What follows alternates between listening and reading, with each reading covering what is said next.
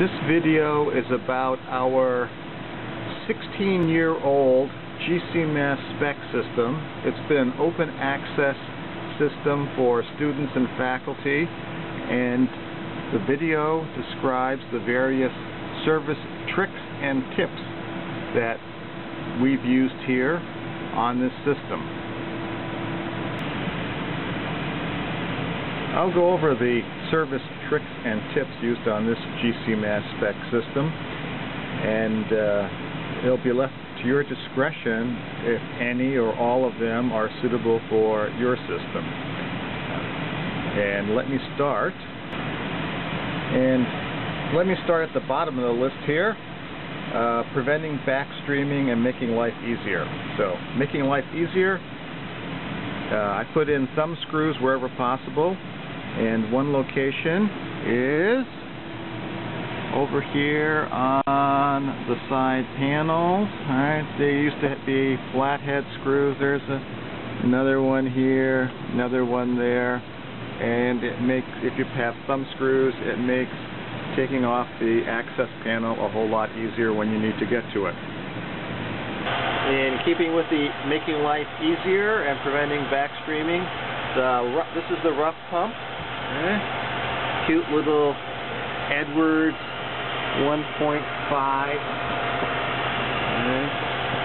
and it's located about 2 meters from the unit. Okay, so I've extended. Let's look in here. This is the suction part. This is the exhaust. All right. But for right now, it's making life easier. Mount or situate the rough pump on a concrete block, and that makes draining the oil, which we do on an annual basis, easier. Then, this is the pump exhaust. Doesn't have to be rigid, absolutely rigid. You can use tie gun tubing for connectors for the path, and this terminates in the hood ventilation system. Right? You don't want the pump oil vapors in your lab. In the old days, the oil vapors used to cause hard drive crashes. Of course, that's when a hard drive, a massive hard drive, was all of 10 megabytes.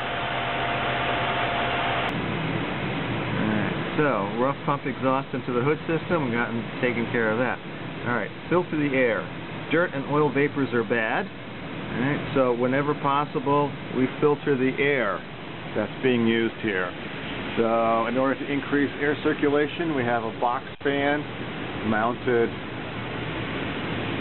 so beautifully and ornately on the wall, and we have a removable filter back there. The air that comes in, we have installed an exterior filter, and this filter here is 24 inches by 24 inches by 2, pleated. Changed about every 4 months, and it does collect dirt. This is the second air intake from the HVAC system, and it's also filtered by the 24 by 24 by 2 inch pleated air filter.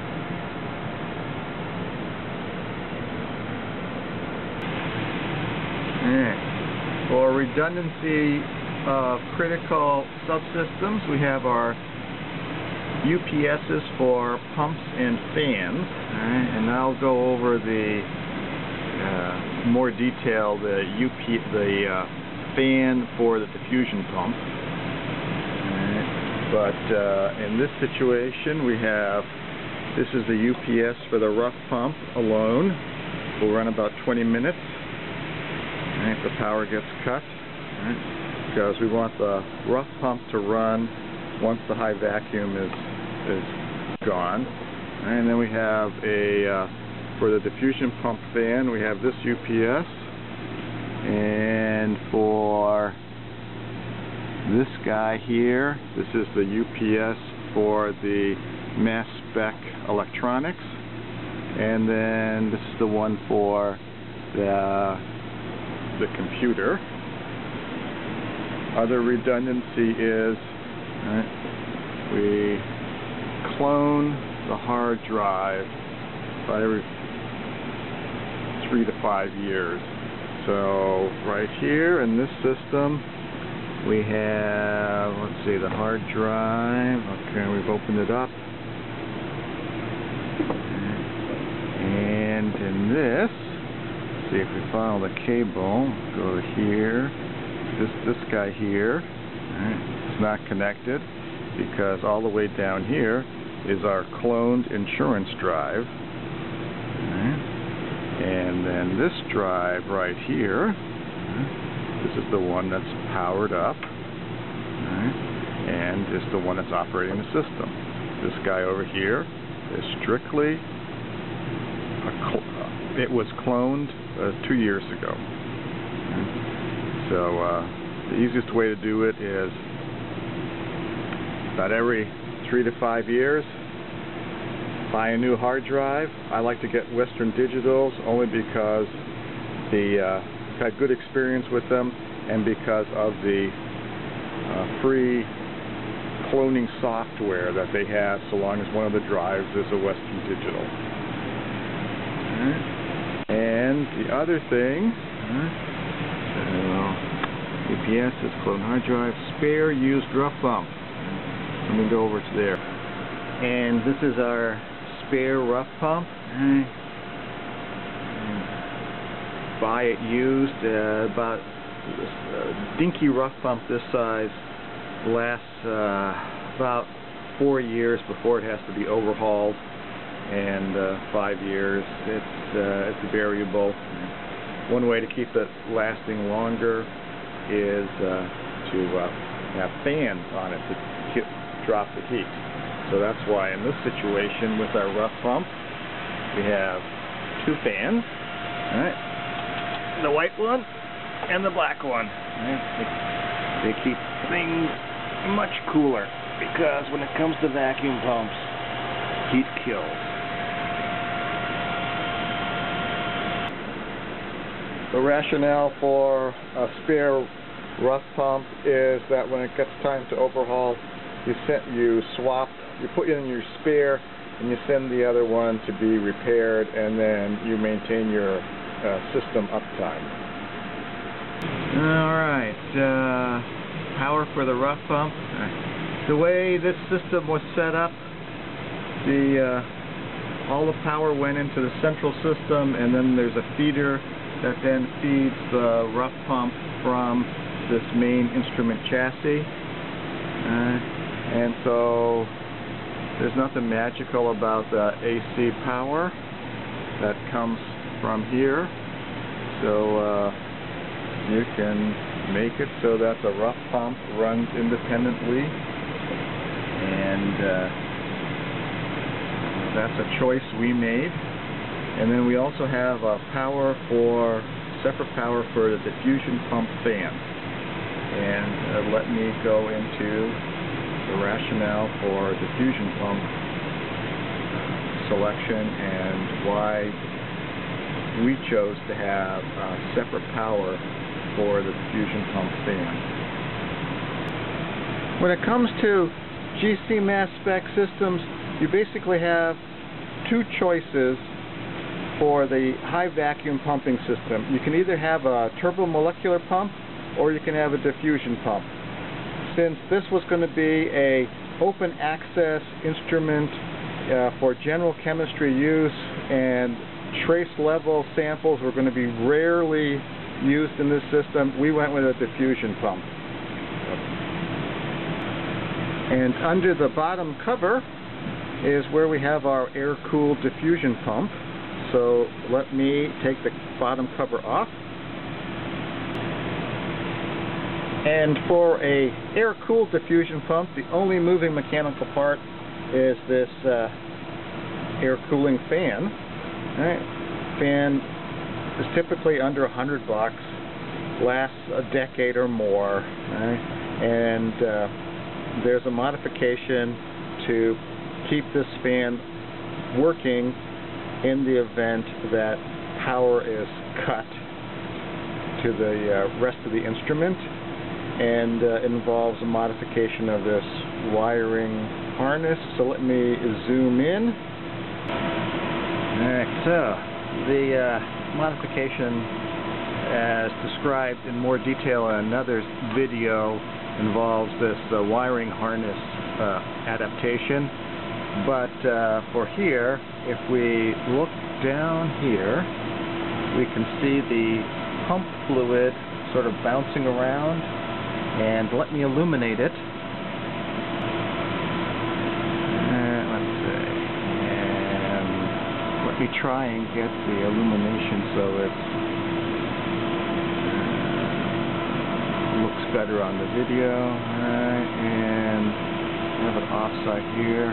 Okay, so it's off axis, and you can see the fluid bouncing around.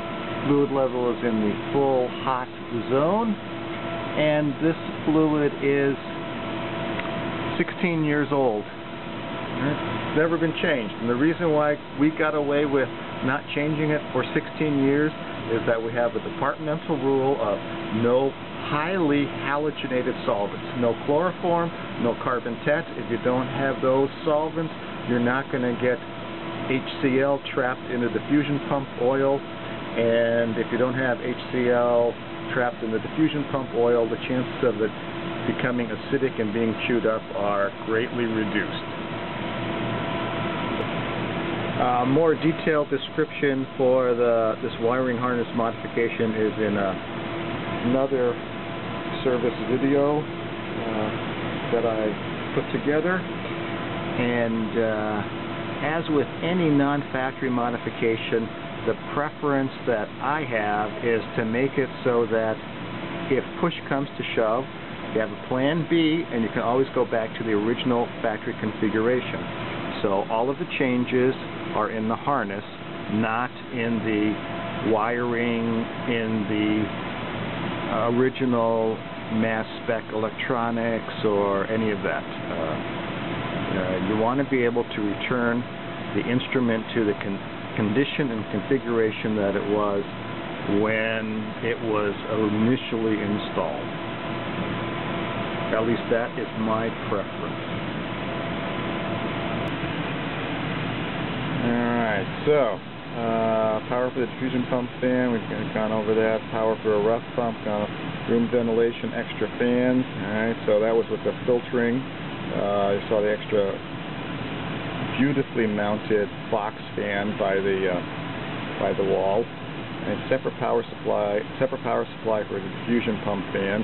Let me just show you how, besides this connector, all right, this is just simple Molex connector.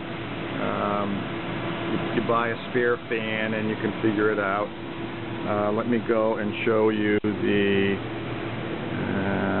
AC adapter.